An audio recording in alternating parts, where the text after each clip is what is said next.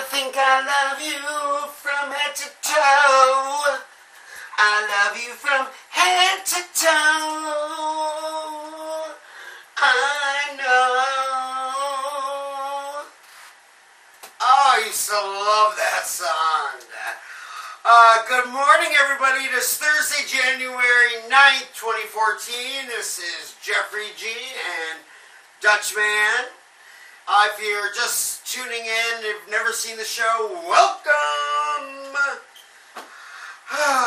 What the hell is going on with Dennis Rodman and Kim Jong-un?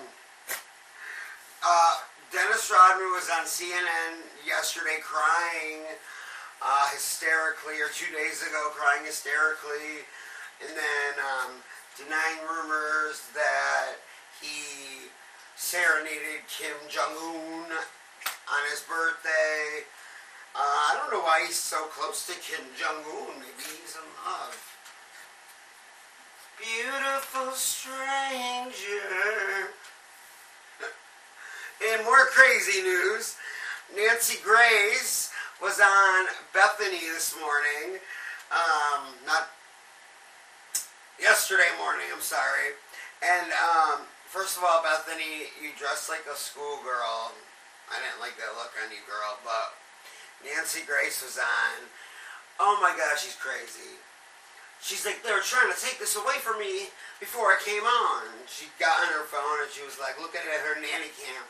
I'm waiting for the kids to come in the door from the recital practice.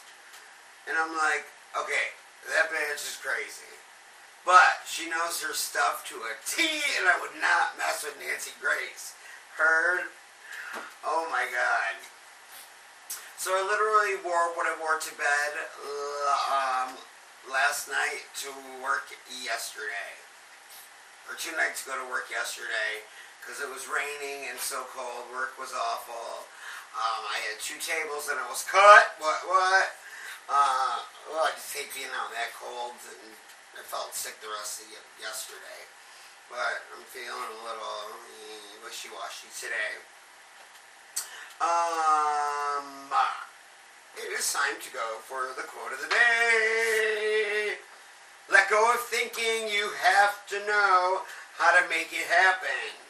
We learn the way on the way.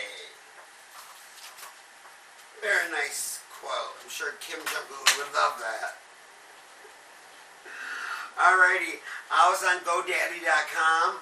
I'm going to try to get the Jeffrey G Show site up and going so I can run it myself.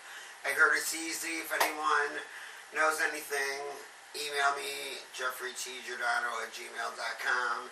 Pretty soon, once I learn my new camera, I'm going to be able to edit better, and I might have things on the screen like chirons. It means something like with sayings. So, Madonna, as you all know, broke up with her 26-year-old boyfriend 2 months ago, and now she is dating another 25-year-old Latin dancer. Last night she dreamt of San Pedro. Hey, girl, I got you.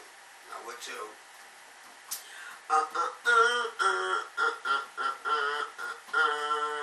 So, we have the dopest Pope, by the way.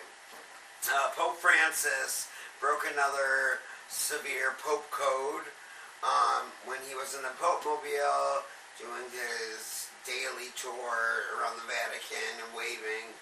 He saw one of his friends in the crowd, one of his boys back in the day, and invited him in the Pope-mobile. And the guy came and they just started talking.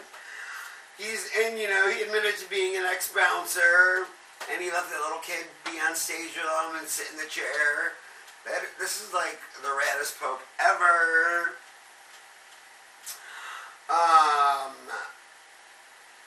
If anyone's down, I just want to say it always gets better. So just keep that in mind and keep your head up. The People's Choice Awards were on last night, and I will admit and I will say, Beth Bears and the other girl, I don't remember her name.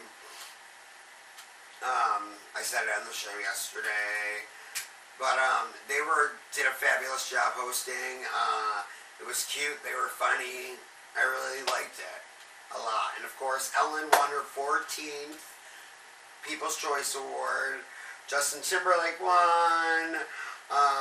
Sandra Bullock won. Queen Latifah won for Best New Talk Show Host. And Sarah Bareilles sang Brave, which I sang yesterday. So, this is really sad, but I was reading like the top 5 stupidest dogs, and coming in at number 1 is the Chihuahua. Of course, I have 2. And it says, the tiny Chihuahua often has a big personality, and part of that personality is his single-minded determination to have things his way. That's very true, Dutch. A trait that can be troublesome for owners who don't put in necessary training time. The fact that the Chihuahua tends to focus for their love and loyalty on just one person is not good, and the tendency owners have to let these little dogs get away with whatever they want to is not good. Chihuahuas are small size, and it makes us perceive them as not the brightest of breeds, although one could argue that it's what actually makes them smart. Whatever, he is smart. Whoever wrote that article or did that study, I don't want to hear it. And I got, really quickly, one top 10 list for you. The top 10 ways air travel will change in 2014. Number 10, private jets get more affordable. Very nice. Number 9, in-flight phone calls on cell phones will be allowed. Hell no. I got a picture of my black girlfriend Tracy at work being like, ma'am, you need to get off that damn phone because this is a small airplane. We all don't want to hear a damn conversation. Dumb bitch. She so would say that. Number 8, we are going to pay more fees. Number 7, finally, we will have do-it-yourself bag tags. 6, transatlantic budget. Airlines makes a huge comeback. Number 5, airlines will be battling for bi-coastal business flyers. And number 4, the seat squeeze gets worse because they're making the seats smaller to add in more seats.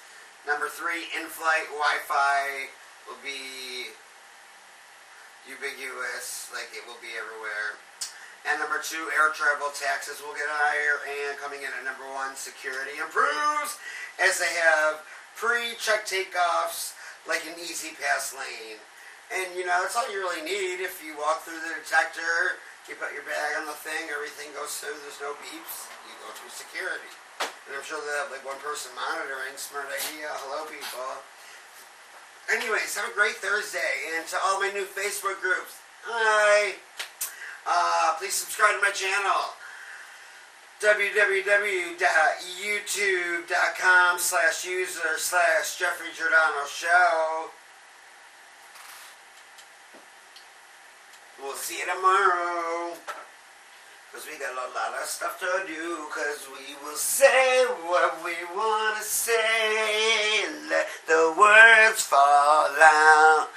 Honestly, I want to see you be brave. Thank you. I know I should be on Broadway, right? Just kidding.